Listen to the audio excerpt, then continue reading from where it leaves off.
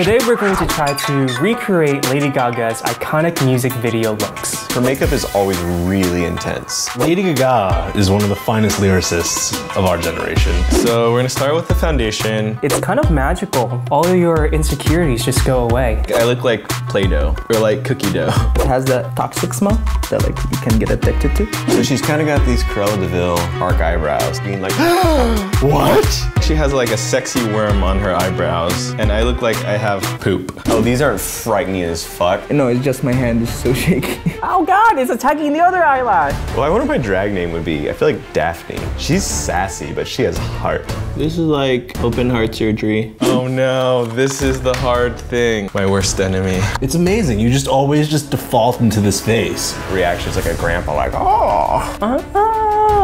I look like 1950s thief who wears like, you know, the stripes. When you take your kid to the zoo and they get like a really bad bird painted on their face. Oh, she has a mole. Oh wait, I have a mole. I'm really gonna emphasize it.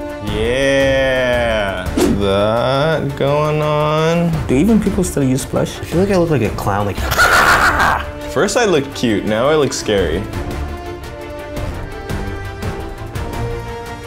My goal here is to cover up my thin man lips as best as possible. red, orange, yellow. That reminds me of McDonald's. Slow and steady. So I think the key with lips is not necessarily outlining the lips you have, but it's about outlining the lips you want. My lips look like Go-Gurt. Covering up a zit, got a big zit. It looks like I just ate at a 4th of July feast and didn't give a f. So they really pop out at you, like the clown that I am. Ready? 3, 2, 1. Oh, maybe did a good job. No.